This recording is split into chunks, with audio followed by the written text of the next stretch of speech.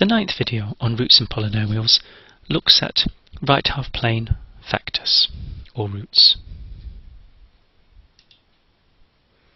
So this series of videos is focused on how we might solve for the roots of a polynomial, and the previous few moved us on to looking at pole and zero locations, so when you might have a transfer function and you're interested in the roots of the numerator and the denominator.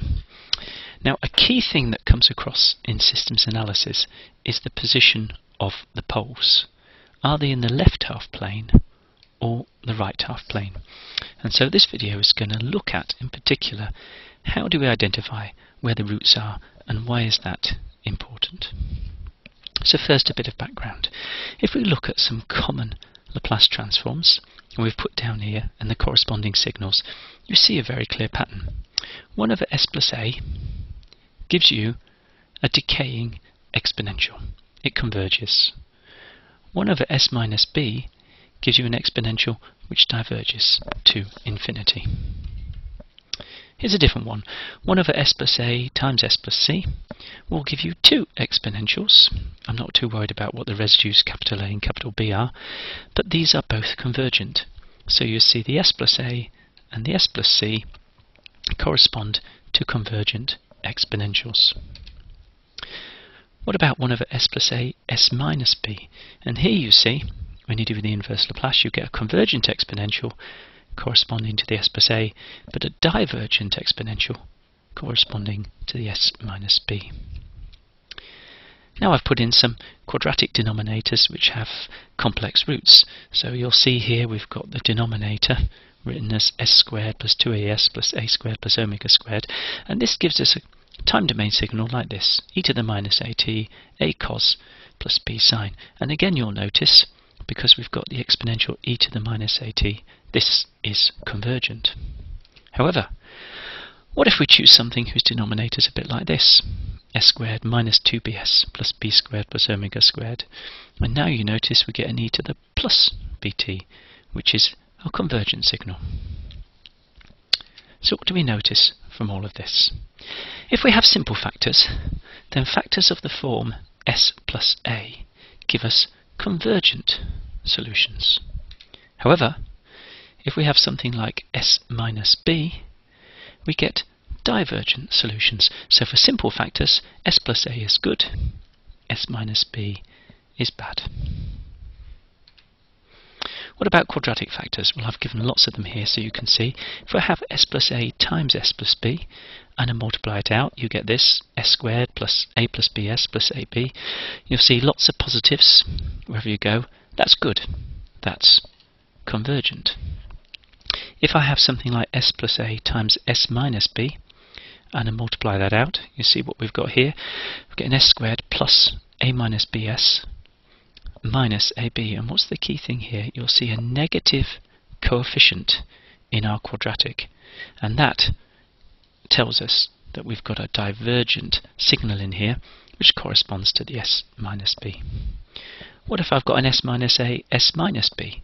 You'll notice now I get a negative coefficient here. Because that negative coefficient, I know I've got divergent signals.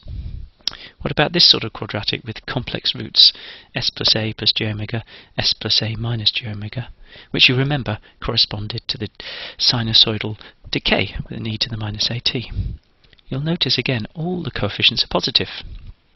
So if I use a different colour, all the coefficients are positive here, all the coefficients are positive here, and both of those corresponded to convergent signals. However, if I go to the one at the bottom, s minus b plus j omega, s minus b minus j omega, what do you notice again? A negative coefficient, divergent. So wherever we had negative coefficients, which I've marked here, here, and here, it corresponded to a divergent signal. So what's the summary? If we saw a negative coefficient in our polynomial, so an s minus b, or an s squared minus ds plus e, or an s squared minus ds minus e, or an s squared plus ds minus e, you notice all of those have got 1 or 2 negative coefficients, then those denominator factors are associated with divergent signals. So a conclusion, if after we've done a complete factorisation of the denominator into first and second order forms, if any of those factors contain a negative coefficient, then the inverse Laplace includes a corresponding divergent component. So we need to avoid negative coefficients in the single factors and quadratic factors if we want the signal to be convergent. So here's a typical question. Which of the following Laplace transforms are associated with a convergent signal? First of all, y, 3 over s plus 4, that one's easy. We're happy. What about the next one, z? You'll notice in the denominator I've got an s minus 0.02, so that one gives me a divergent signal. Next, look at m. Now, there's a bit of a catch here. The only polynomial that really matters, and I'll write it here, is the denominator. The numerator makes no difference to the assessment of stability. So even though m has got this 2s minus 1 in the numerator, that's actually irrelevant to the stability. So all I'm looking at is the denominator, and therefore m of s is convergent because I've got an s squared plus 0.1s plus 0.3. Similarly, if I look at n, you'll see although it's got a minus 3 in the numerator, it's only the denominator I care about.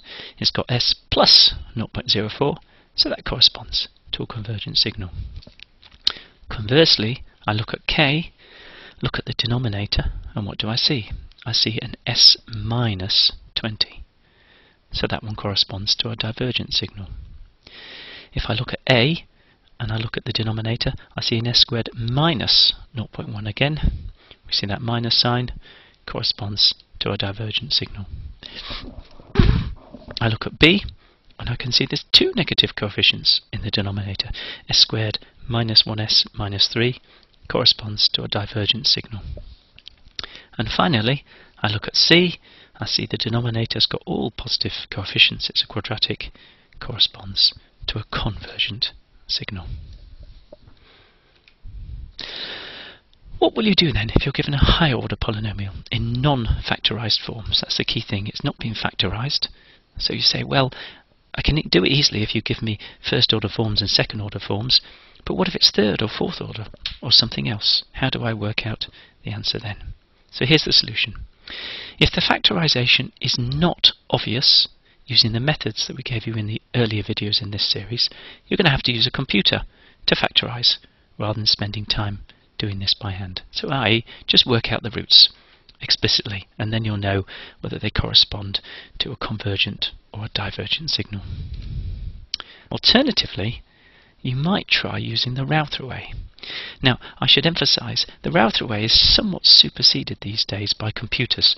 When the Routh array was popular, there was no computing, and it was the only way or the most effective way to do things.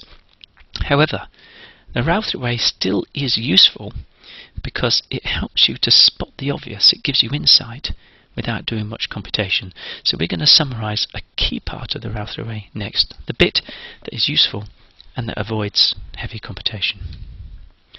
So what we're going to do is just going to look at the Routh array for third order polynomials. We're not going to go higher because when you go to fourth order, the algebra very quickly gets quite messy. So here's my third order polynomial, it's p, and I want to know, has p got any roots in the right half plane? Because if it's got a root in the right half plane and this p corresponds to a denominator of a Laplace transform, I've got a divergent signal. Now here's the answer from the Routh array. P of s has all its roots in the left half plane if and only if AD is less than BC. A very, very simple formula. You're looking at the coefficients of this polynomial, you're multiplying together the 2 central ones, that's B and C, and you're comparing them to the 2 outer ones, that's A and D, and as long as BC is greater than AD, all your roots are in the left half plane, and conversely, obviously, if AD was bigger than BC, you must have at least one right half plane root. So we'll show some examples to illustrate this. We've just reminded you of the result at the top, in case you forget it. So here's a polynomial. Now you'll notice I've written it in factorised form just so you can check what's happening. It's s plus 1 times s plus 2 times s plus 3. when I multiply it out, you get this: s cubed plus 6s squared plus 11s plus 6. Now remember, in this particular case, the coefficient a equals 1, b equals 6, c equals 11, d equals 6. So if I put that into this formula we've set up here, we're checking BC is greater than AD. We get 6 times 11 greater than 6, which it is, so all left half plane, because our criteria has been satisfied. Here's the second example, and you'll notice in this particular case I've deliberately inserted a right half plane root. You'll notice the s minus 2. When I multiply that out, I get s cubed plus 2s squared minus 5s minus 6. So again, let's write out the coefficients. A equals 1, b equals 2, c equals minus 5, d equals minus 6, and now plug those into our formula. BC greater than AD. So BC is 2 times minus 5, which is minus 10, and that's clearly less than minus 6. So we haven't satisfied our criteria at the top. BC is not greater than AD, so you must have a right half plane root, which we knew because we set it up that way, but we're demonstrating that this Routh criteria works. Next example then. You'll notice I've set one up which you can look, I've written it as a quadratic form times a simple factor, and you'll say, yes, I know all those roots are in the left half plane from what we've done earlier, but let's just confirm it with a Routh array. So I multiply it out, there it is, s cubed plus 5s squared plus 10s plus 12. I write a equals 1, b equals 5, c equals 10, d equals 12, plug the numbers in, and I get 5 times 10, that's the BC, is greater than 12, which is A times D. So these are all in the left half plane. The Routh array has confirmed it. And a final example. Again, you'll see I've set it up so it has got some right half plane roots. But the interesting thing here is if you look at the polynomial when it's multiplied out, you'll notice all the coefficients are positive.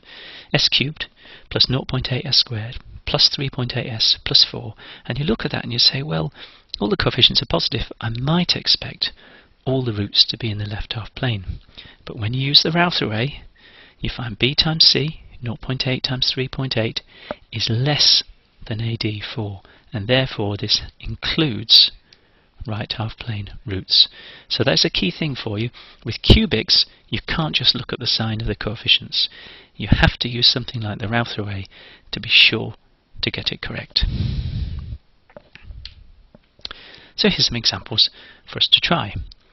Which of these have got only left half plane roots? So I'm just going to use this formula, BC greater than AD, and write things down. So in this case, BC equals 6 times 15, which is 90.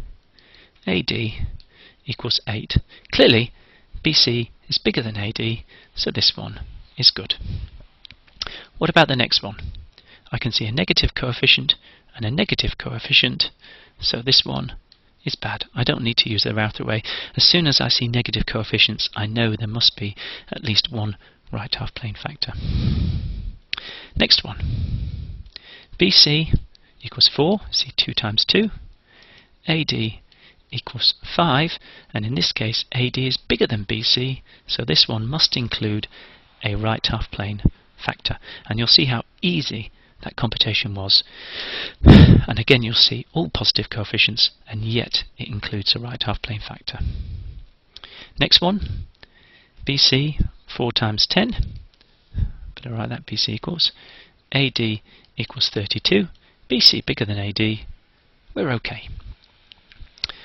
Next one, you see a negative coefficient, and therefore without any further computation I know it must include a right half plane root. And the final one, we've got BC equals 2, that's 10 times 0.2. AD equals 4, so again AD is bigger than BC, so this must include a right half plane root. So conclusions. We presented some simple rules for identifying when a polynomial has at least one right half plane root. And we've noted that if the denominator of a Laplace transform includes a right half-plane root, then the associated signal is divergent, and that's why this observation is so important. So therefore, real systems require all the roots of the denominator to be in the left half plane if we're going to get desirable behaviour. Now, just as a warning, for convenience in this video, we always made sure that the coefficient of the maximum power was unity plus 1. If this is not the case, please be careful and make sure you check your working through carefully with everything we've done.